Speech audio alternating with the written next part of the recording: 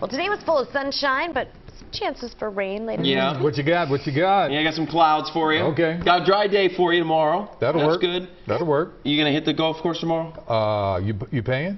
Then I'm there. It depends. You got gonna the give you the fees? day off. We'll go You got the together. fees? Let's Yeah, go. that's true. Tomorrow's your day to get something done outside, whether it's playing or getting some work done, because some rain in our forecast. Hey, let me show you the bigger picture here. Here's what it looks like. Big area of low pressure off to the south, and that's going to be impacting us a little bit in the next couple of days. But I want to first bring your attention way out here in the middle of the Atlantic. I mean, it's not impacting anything now, but it is our second named storm, Brett. It's still 1,200 miles away from the southern Leeward Islands or Windward Islands, the Lesser Antilles. Winds just at 40 miles per hour, so a very weak tropical storm, but a tropical storm nonetheless. Here is the path over the next few days. It's going to continue to track its way off to the west, and I paused this Wednesday evening, 8 o'clock, forecast to become a Category 1 hurricane. It does approach those Windward Islands, and that will be sometime probably late Thursday, early Friday morning, most likely as a strong tropical storm, and then it continues to head closer to, say, the Dominican Republic and Haiti as a tropical storm at this point. Certainly bears watching. Doesn't have any immediate impact on our area. So we're going to go mostly cloudy tonight. Temperatures for the most part in the mid-60s around the board.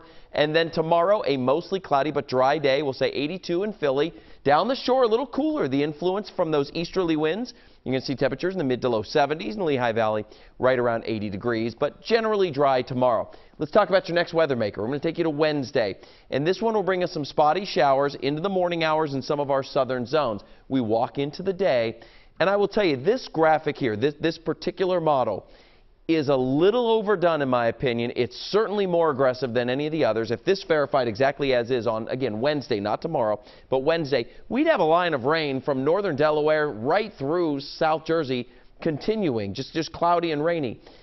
Again, it's the most aggressive model. However, it has been pretty reliable as of late, so I'm kind of leaning into it a little bit more. It's freshly updated data. Notice it brings it up to Philadelphia and then starts to taper things off. So some showers on Wednesday, mainly afternoon and early evening before the next wave comes in Wednesday night and into Thursday, and that one looks to bring us a fair amount of rainfall. So I definitely will say our next weather maker is Thursday, but we could see some showers as early as Wednesday. Once again, outside tomorrow, that's your day to get stuff done, because the door opens up for a very wet pattern Friday, Saturday, Sunday, and even into Monday.